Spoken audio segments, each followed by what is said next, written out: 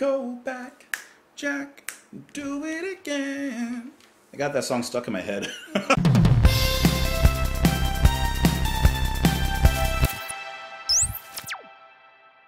What's up, guys? Welcome back to the channel. My name is Justin, and today we're listening to Led Zeppelin with their song Over the Hills and Far Away off of their album Houses of the Holy, released in 1973.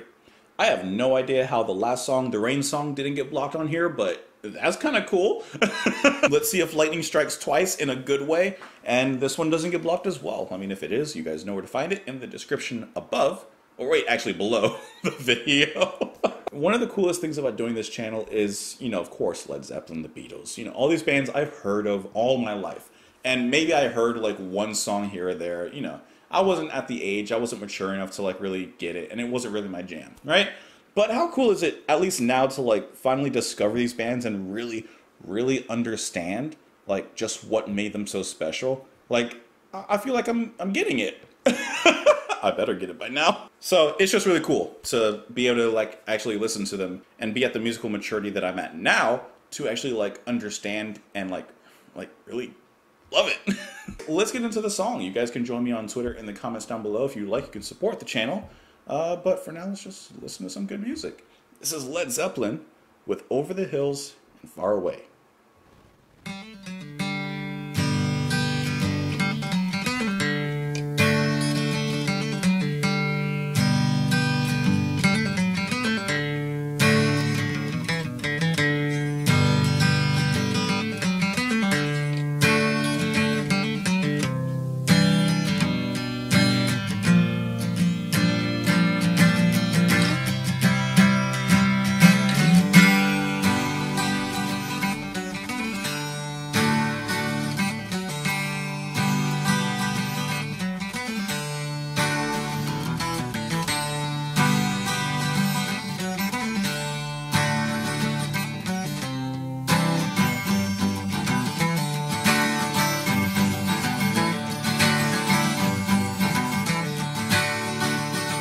Hey lady, you got the love I need. Maybe more than enough. Oh darling, darling, darling, walk a while with me. Oh, you got so much, so much, so much.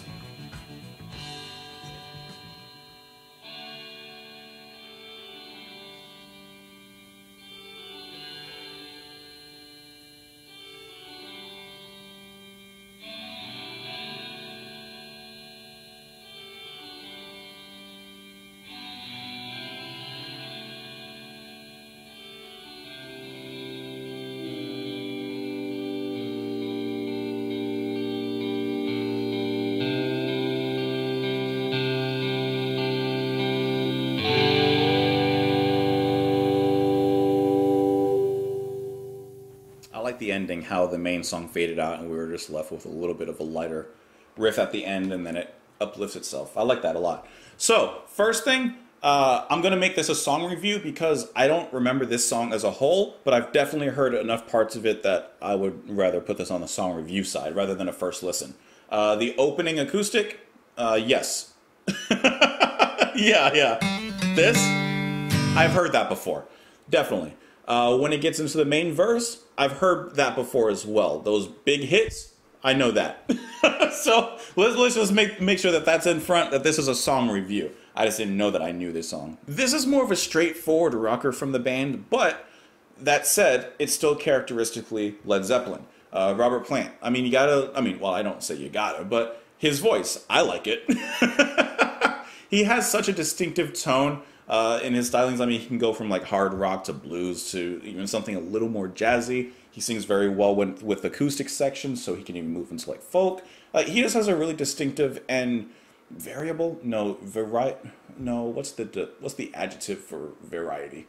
What's the adjective for variety? He has a voice that can take on various tones. I like with that acoustic riff that it starts off with, there's an interesting space left at the end of it that almost makes it feel like off, but I think that makes it just feel cool. But as it moves into the full verse and the full song, you're going to get a very, very strong rhythm section. I mean, that really nicely follows the guitar tone as well. So that's really cool, just how like musically in sync and inclined everything is. But then even within that, you get some parts that play on top of each other very samey. Like that's really cool. Jones and Bonham are really taking care of that groove, and then we're just letting Jimmy Page come up with those really cool distorted guitar melodies as well. Like everything just flows together really well. Like I said, I think structurally, like this is pretty much like, it's pretty nothing really, overly interesting going on that way. But where their interest comes in is on the way they create all the textures, the way that everything is layered, and really just the rhythm of it all. And then about halfway through, we get that ascension on the notes, and then it leads into another acoustic passage, but this time powered by that powerful rhythm section, as we mentioned before. I don't have a ton to say on this song musically. I just feel like it's a good rocker, and I mean, like, what else? What else do you need? I mean, after, listening to the last song, Rain Song, which is just like, right? I feel like after a song like that, this is one to bring you back up, to really like get your spirits lifted again in preparation for the next track, which is the crunge. Not the grunge, but the crunge. I have no idea what the crunge is, but I guess we'll find out. Let's get into the lyrics here.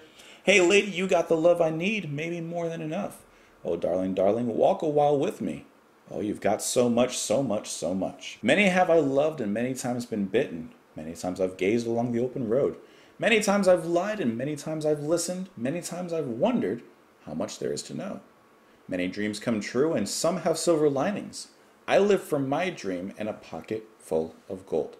So he's talking about, this lady and the open road. He's just kind of talking out loud. He's saying, you know what, you got everything that I need. I've been around this block before. I've done this, but baby, you got what I need.